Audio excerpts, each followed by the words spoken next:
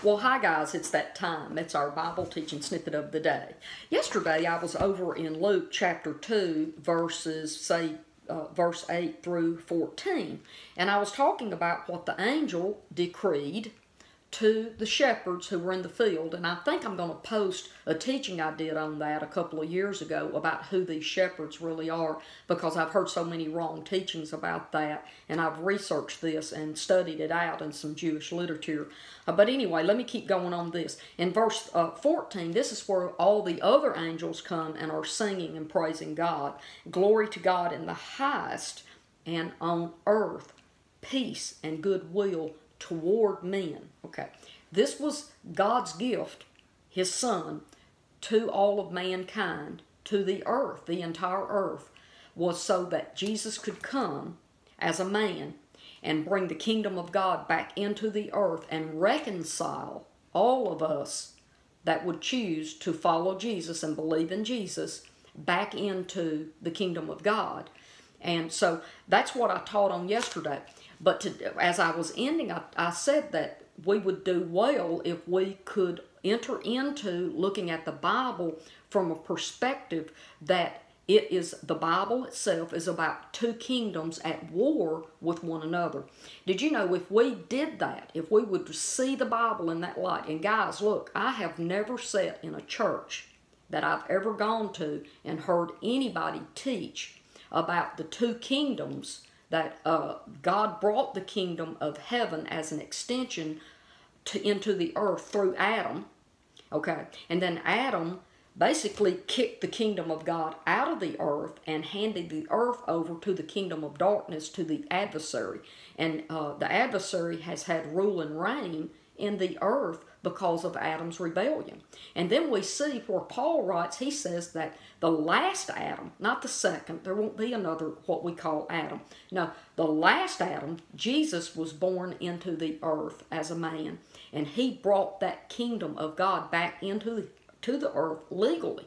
Now, if we would see the Bible as two kingdoms at war, we would understand that God's goal is for his kingdom, the kingdom of heaven, to rule and reign in the earth just like it's ruling and reigning in heaven. Think about the Lord's Prayer.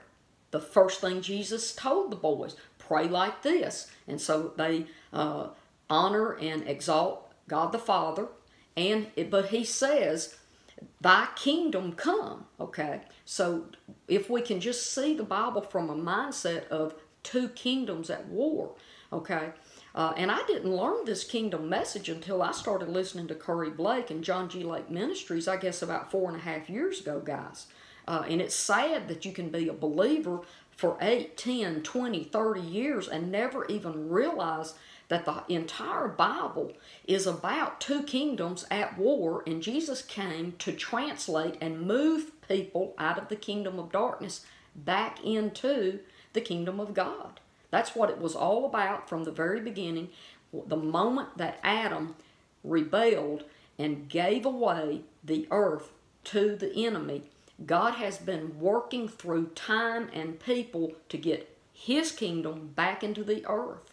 And now, once we become born again, we, as sons and daughters of God, just like Jesus, we are ministers of reconciliation. Our job is not to say a sinner's prayer so we get our ticket punched and we get to go to heaven. That is a false gospel, guys.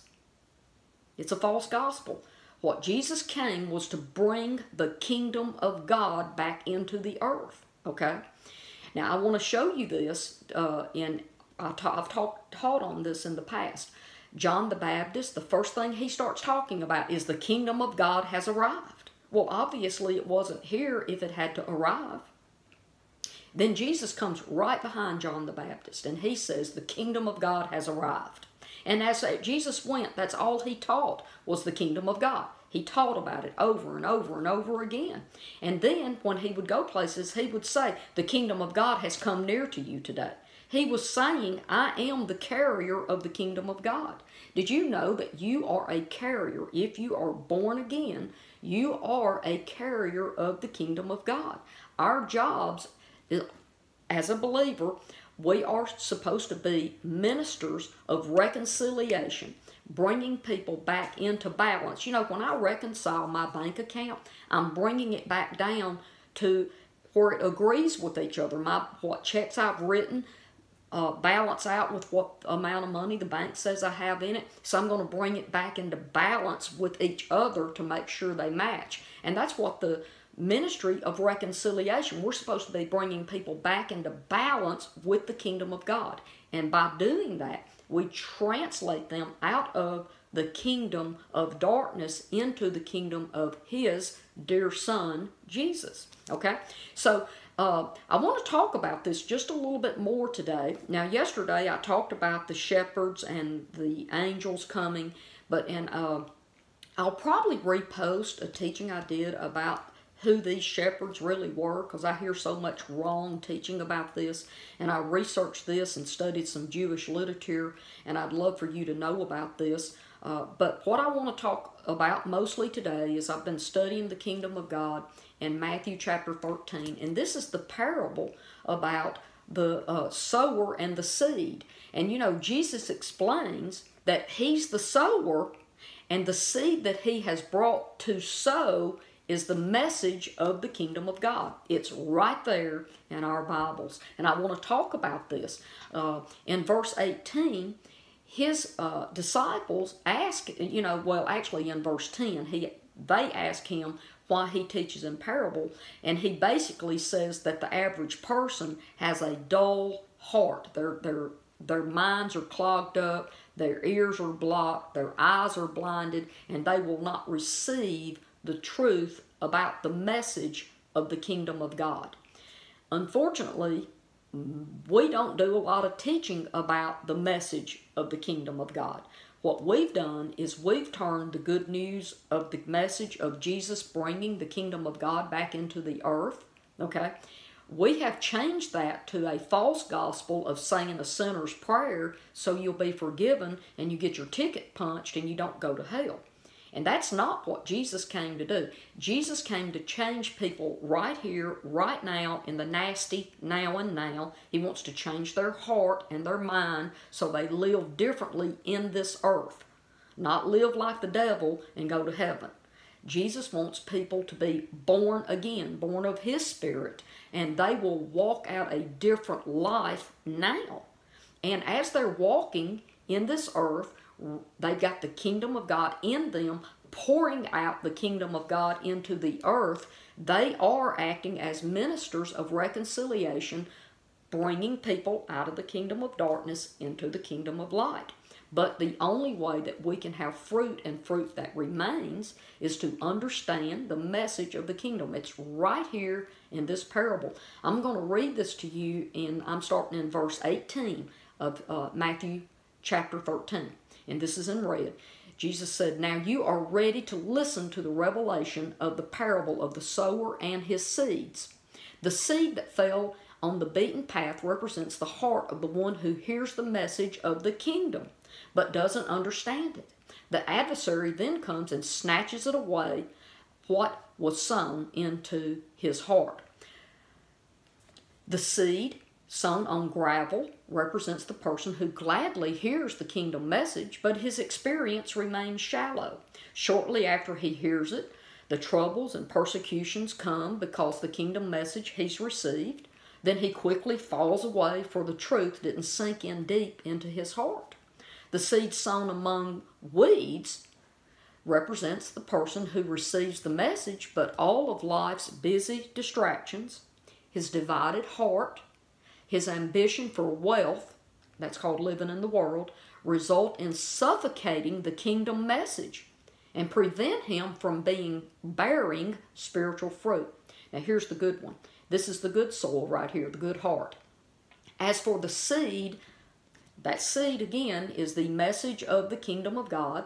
For the seed that fell upon good, rich soil, it represents the hearts of people who hear and fully embrace the message of heaven's kingdom realm. Their lives bear good fruit. Some yield a harvest of 30, 60, and even 100 times as much as was sown. Now, I need to stop right here and tell you, This is not about putting money in an offering plate and asking God to multiply that money. That is a manipulation of the scripture. Jesus himself in red said that this parable was about the seed and the sower. And that message is about the kingdom of God. That's what he came to sow, was the message of the kingdom. He was not here to tell you to double down your bets on your offerings and it's going to work like the stock market so you can multiply and make millions and millions of dollars and get filthy rich. No, that is this scripture is totally 100% mixed in with some more parables that are nothing but teachings about the kingdom of God. And that is the message that Jesus brought. That little old baby that was born in a manger to the Virgin Mary brought the kingdom of God legally back into the earth. He was the last Adam. The first Adam had the kingdom of God, and he rebelled, and the kingdom of God got shut out of the earth. And the adversary had his kingdom here and ruled and reigned over mankind and over the earth. Jesus comes legally into the earth as a man, bringing God's kingdom back into this earth, okay?